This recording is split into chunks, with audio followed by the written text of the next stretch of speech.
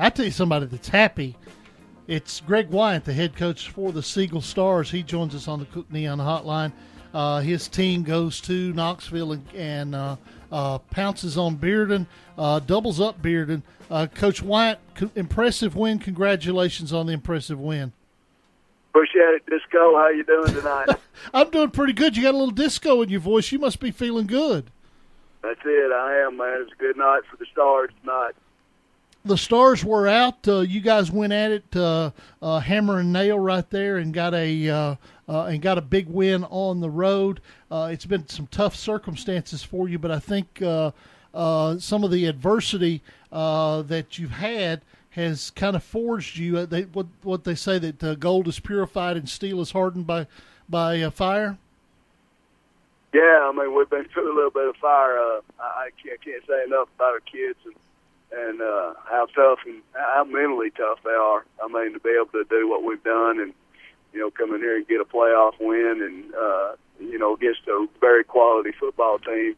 I'll tell you this, there ain't anybody out there looking at Bearden's quarterback. They need to look at him. That kid can spin it. They've got good football players. We were very fortunate to play as well as we did and come away with a win. Following a guy a friend of mine that I see once a year, so I don't know if that's really a friend, but following his tweets tonight, one thing that he remarked is that you guys were really big and you were imposing your will upon Bearden in the trenches. What do you think about that comment, and how accurate was that comment? Well, he must have been talking about our offensive line against their defensive line, because their offensive line outweighs our offensive line by 50 pounds. So they're gigantic up front on offense. They got a right guard that his nickname's got to be Shade Tree. I mean, he's got to be 6'4", 6'5", 315 pounds. He's a big youngin. But yeah, I mean, I'm really proud about our front four on our front five on offense. I think they did a great job controlling the line of scrimmage. They're playing with a lot of confidence right now, and I'm really proud of the way they've taken on the challenge that's been put in front of them, that our coaching staff has put on them.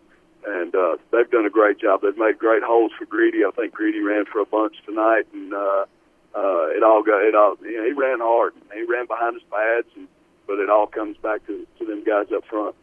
Dennis Weaver, Josh Peterson talking to Greg Wyant, the victorious head coach for the Siegel Stars, joining us on the Cook Neon Hotline.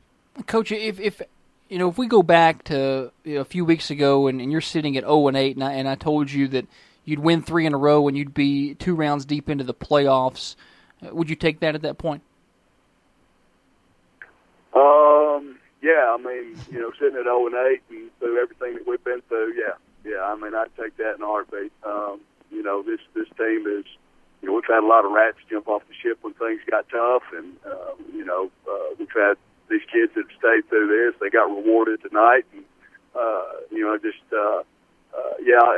if we was 0-8, I'd take this in a heartbeat. I just can't say enough about the resiliency and how proud I am of our kids, man. And every Monday coming back to work and getting better, and we've gotten a little bit better on defense, and we're playing with a little bit more confidence and those types of things. So I'm proud of these kids. I have the theory that these extra weeks of practice are beneficial for a program. You go with that theory? Yeah, I mean, if you look at it, we've got like an extra week of spring practice that all those folks that didn't get to play this week did.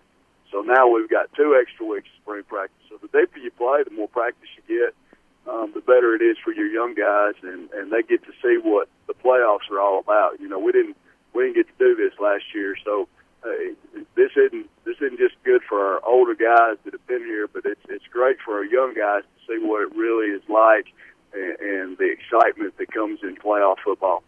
Well, you've practiced before on Thanksgiving. I hope this team of yours gets that opportunity as well. Ain't no better feeling to be out there and nobody at school and get to go home and eat turkey. I used to work for a guy and he said, when you drive home after practice and you get to listen to Christmas music, you've had a pretty good successful season. He also said that carrying the ball 50 times a game wasn't hard because the ball wasn't heavy, didn't he? That's right. The ball ain't heavy. So I know one thing, it got heavy on that guy throwing it tonight, man. That kid from Bearden, I bet he threw it 50 times tonight. It had to get heavy. That kid, he's a competitor, man. I can't say enough about them. I tell you what. Before we get you out of here, have you got an update on Baylor for us? No, I do not. I know he turned 17 today, and we got to sing him happy birthday in front of the scoreboard.